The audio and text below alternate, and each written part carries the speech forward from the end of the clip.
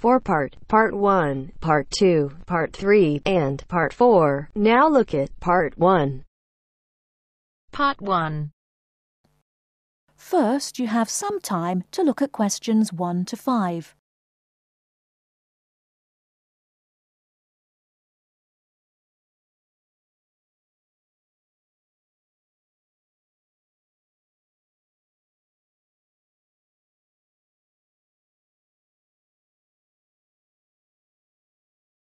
Now we shall begin. You should answer the questions as you listen, because you will not hear the recording a second time. Listen carefully and answer questions 1 to 5. Kingsbury College, can I help you? Oh, hello. I'm ringing to find out about one of your courses. Yes. Is that a daytime or an evening course? Evening. Right. I'll just get a few details from you, if I may. Fine. Could I have your full name, first of all? It's Peter Wright. That's W-R-I-G-H-T. OK. And I don't need to know your exact age, but can you tell me which of these age groups you belong to? 18 to 25, 26 to 35, 36 to 45, or over 45? 18 to 25. Fine. And do you have a job, or are you a full-time student? I'm an accountant. I just do courses in my spare time for interest. OK. Right. And your address, Mr. Wright? It's 11 Forest Road. F-O-R-E-S-T? Yes. Is that in Kingsbury? Yes, it is. I'm just down the road here. And do you have a phone number? It's 992471. That's my home number. I haven't got a work number. That's fine. We probably won't need it. Before you hear the rest of the conversation, you have some time to look at questions 6 to 10.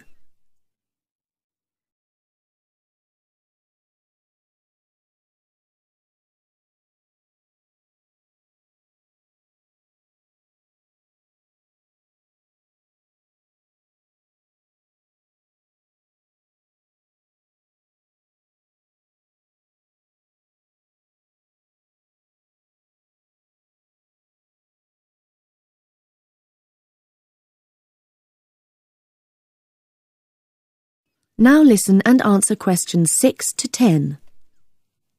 Now, you want to register for a course. Yes, cookery. Do you happen to know the exact title of the course? We've got Thai cookery on Wednesdays, or Mexican cookery on Fridays, or... Mexican. I'd like to do both, but I'm busy on Wednesdays. OK.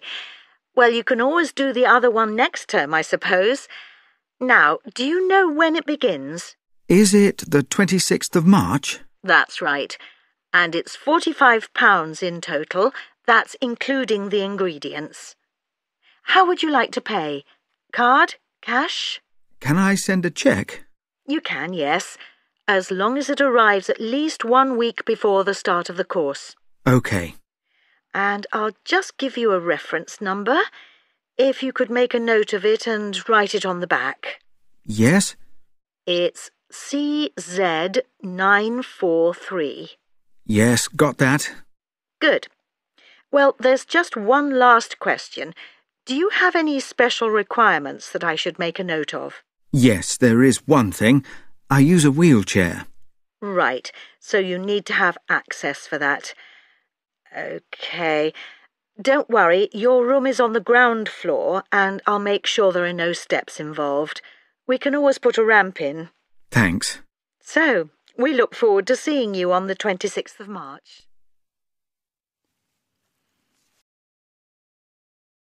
That is the end of Part 1. You now have half a minute to check your answers.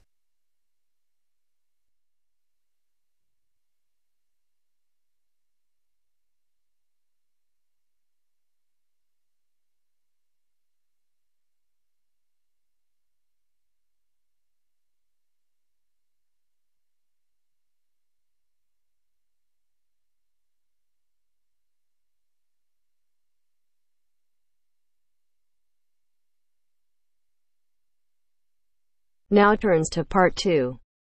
Part 2. First, you have some time to look at questions 11 to 15.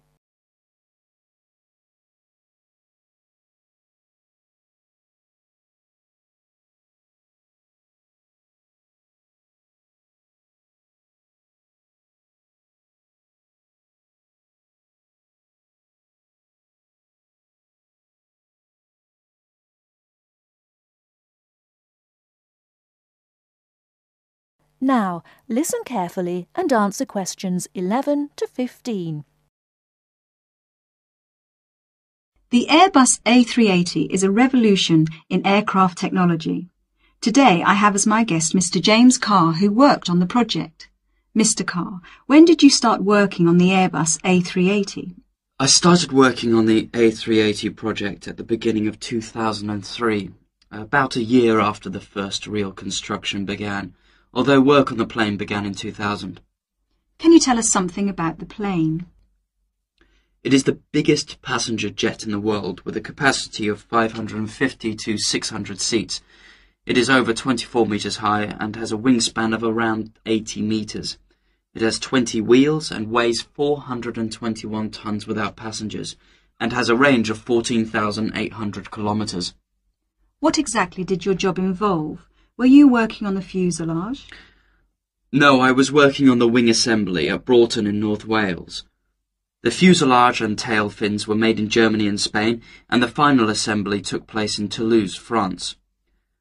My job was to work on the computer-controlled wing panel assembly machines.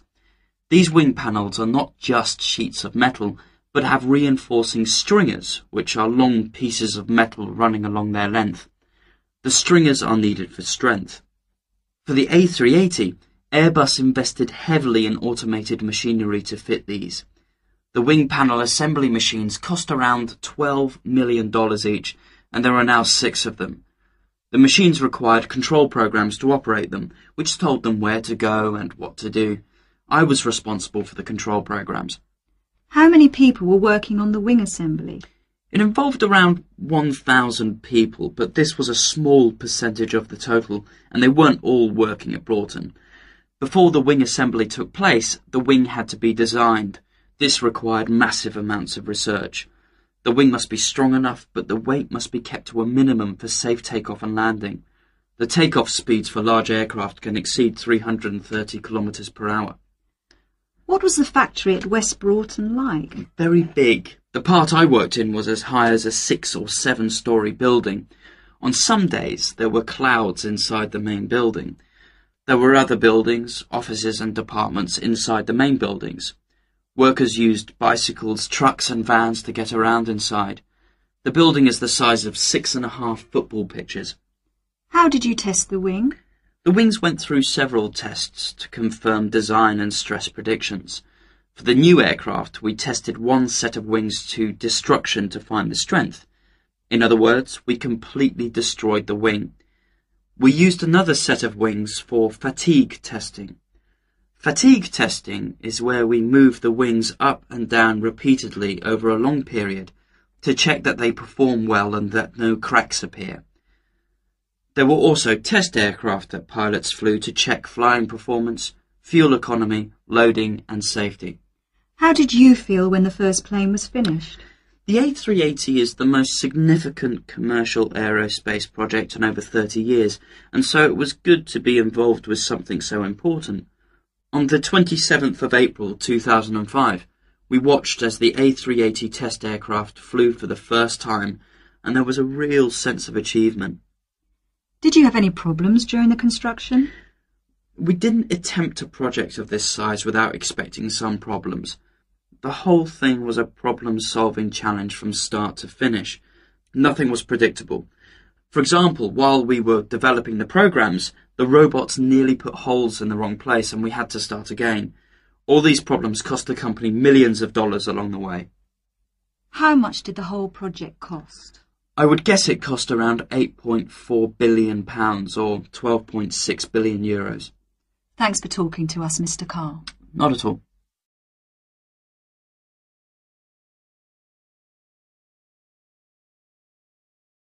Before you hear the rest of the talk, you have some time to look at questions 16 to 20.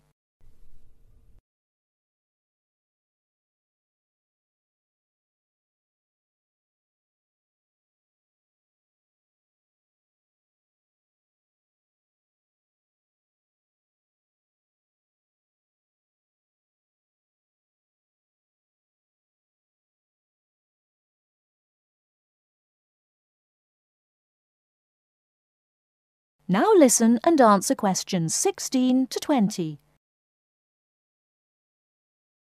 Welcome to Eurostar International Customer Relations. For English, please press 1. Thanks. Your call will now be placed in a queue and answered as soon as an agent becomes available.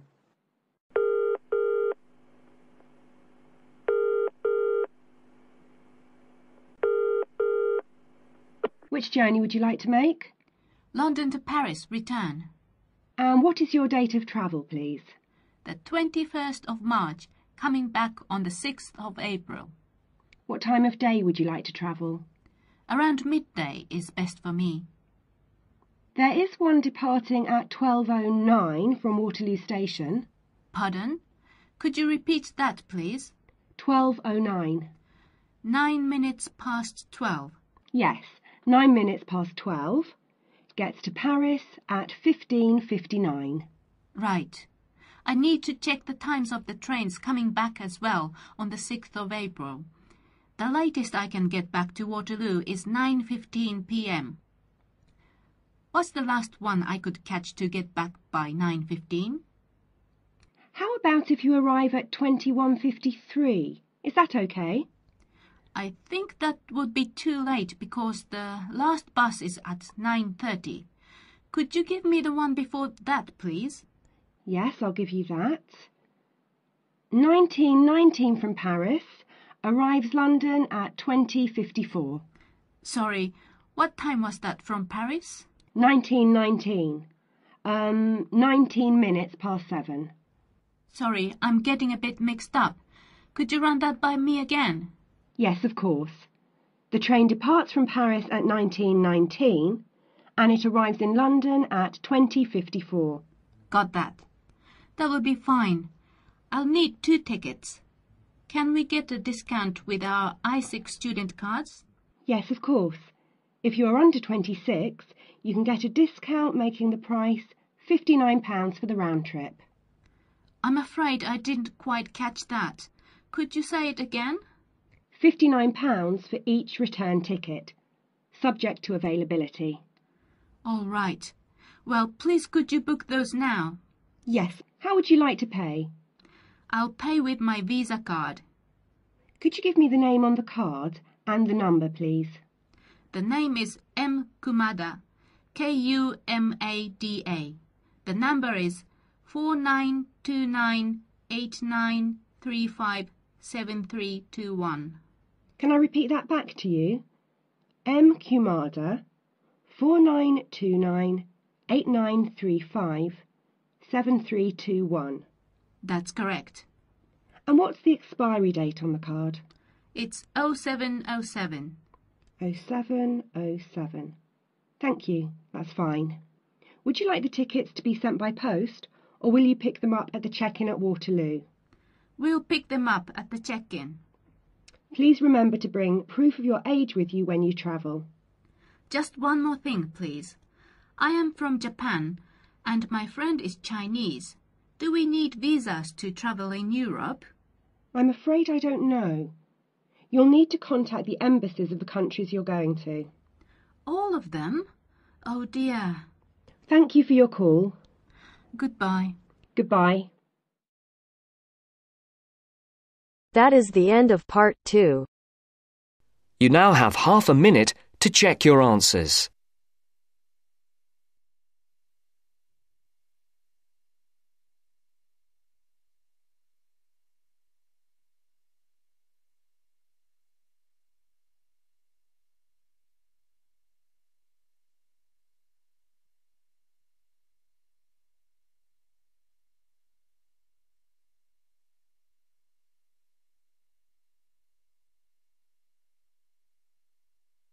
Now turns to Part 3.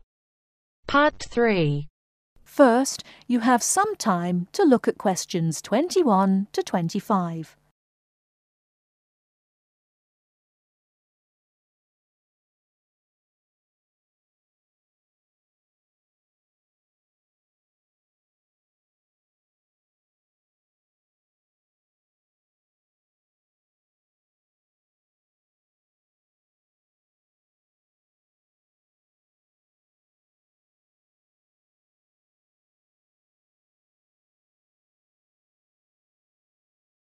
Now listen carefully and answer questions 21 to 25.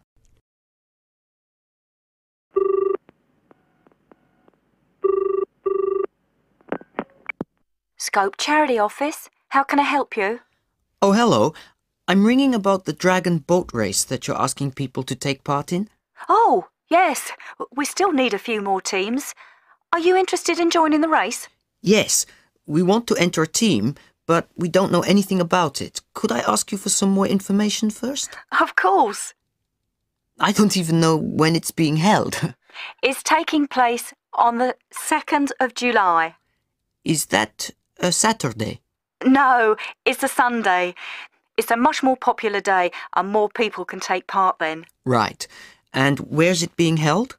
At the Brighton Marina. Oh, I'm an overseas student. Could you spell that for me? Yes, it's Brighton Marina. That's Marina.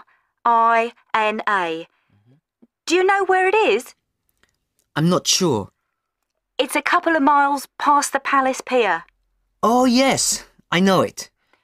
You take a right turning off the coast road, or you can cycle along the seafront.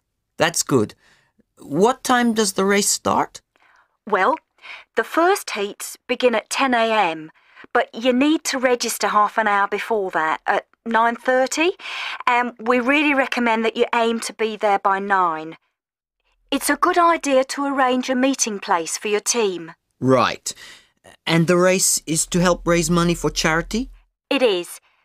We're asking every team member to try and raise £35 by getting friends and or relatives to sponsor them. Every crew member will receive a free tournament T-shirt if your team manages to raise £1,000 or more. Oh, that's quite good. Also, we're holding a raffle. Every crew member who takes part in the race this season will be entered into a free prize draw. Oh, what's the prize? It's pretty good. It's a holiday in Hong Kong. Sounds great. The man asks for more information. Before you hear the rest of the talk, you have some time to look at questions 26 to 30.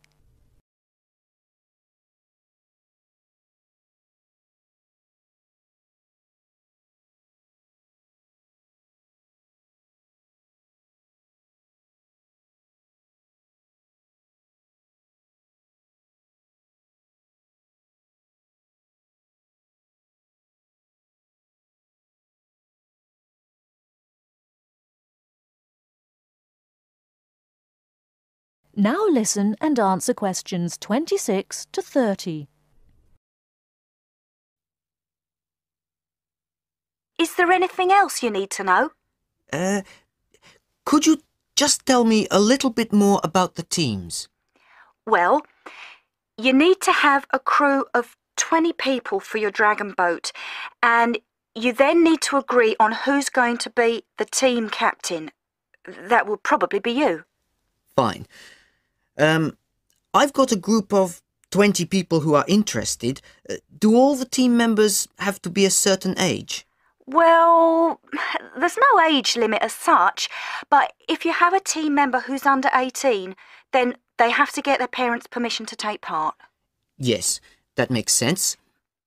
It isn't dangerous, but we do have boats that turn over in the water, and for that reason we need to insist that everyone wears a life jacket as well. And you can hire life jackets from us when your team arrives. What do you advise people to wear? Well, most people wear a T-shirt, shorts and trainers.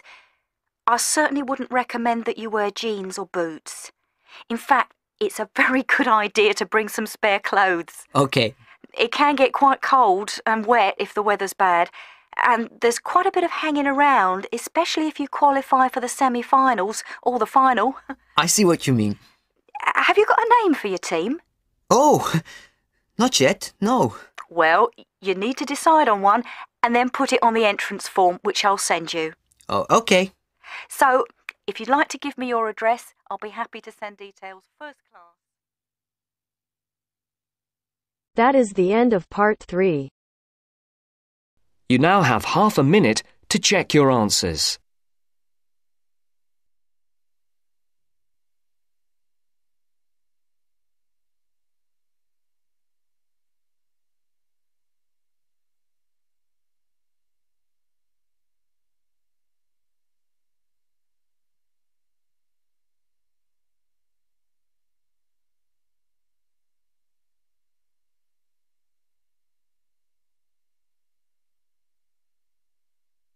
Now turns to part 4.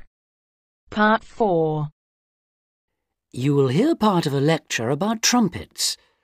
First, you have some time to look at questions 31 to 40.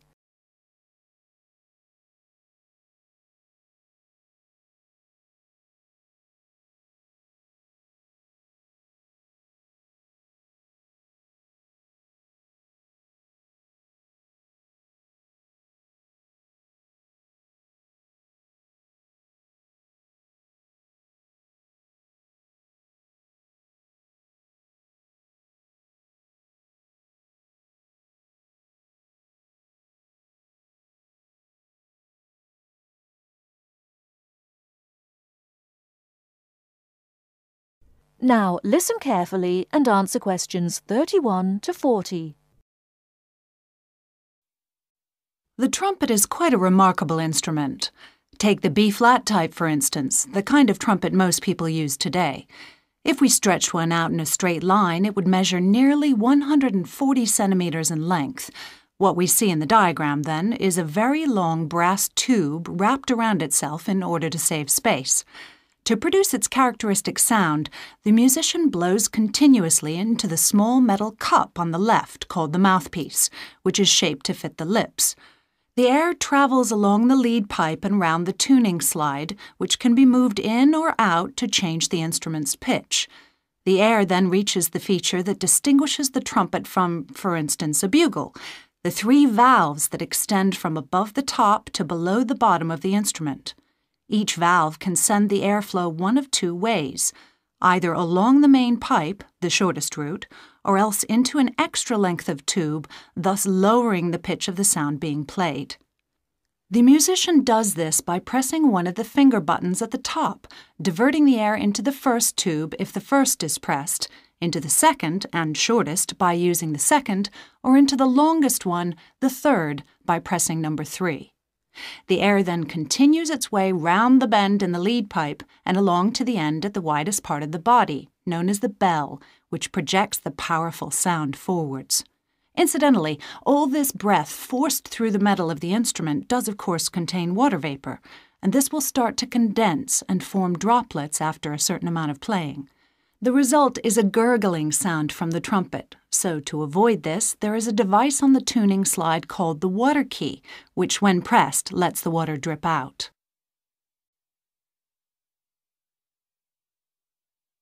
The trumpet in one form or another has been around for a long time. The earliest type we have actual proof of was a short, straight instrument used with marching soldiers by the ancient Egyptians' 18th dynasty, which makes it 3,500 years old, although other cultures in China and Peru certainly had something similar very early on.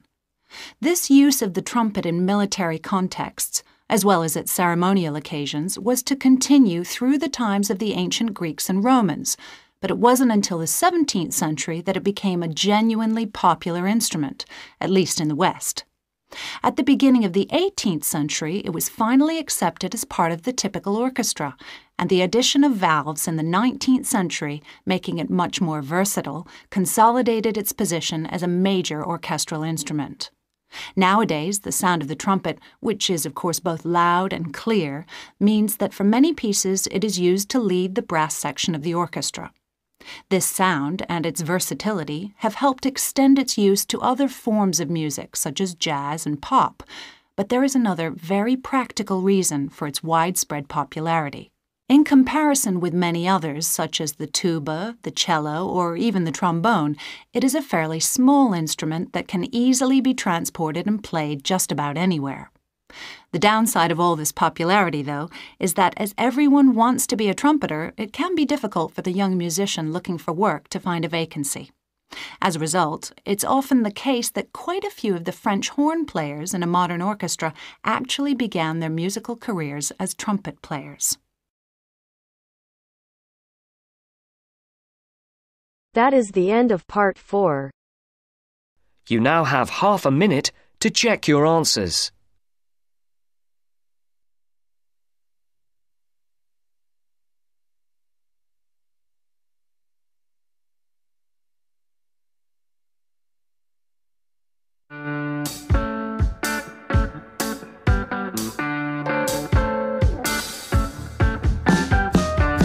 That is the end of the test. You now have 10 minutes to transfer your answers to your Ielts listening answer sheet.